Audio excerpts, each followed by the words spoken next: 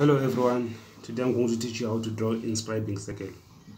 So inscribing is to fit a circle inside the triangle. So I'm given the length of AB to be 90, BC is 80, AC is 70. I'll start this line of AB.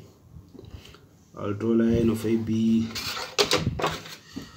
The AB is 90, I'm going to measure 90. With again this line so that you can see, make it bold.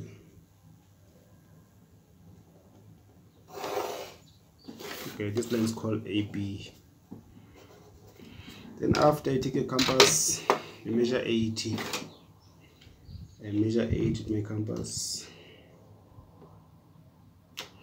I put my compass here B because it's BC80, so I'm gonna put an arc this side.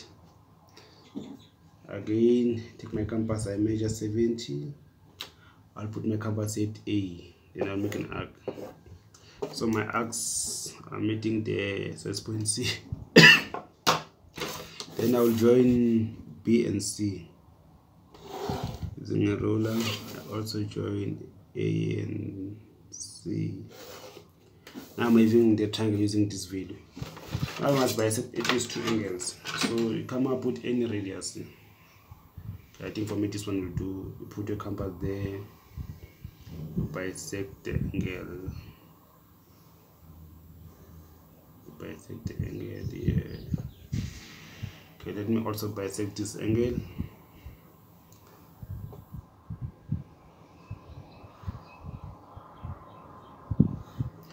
Then I draw the bisect line.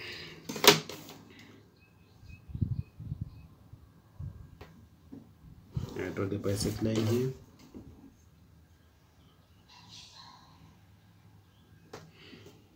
I draw the bisect line here. So my bisect line meet here for this angle and for this angle. So I'll take my compass. I'll put my compass here. Now this is my center. I'll check. Like, okay, it's going out. Okay, I think this one will do. Okay, and then after you draw your circle, so your circle is gonna touch this side and this side and this side. Thank you.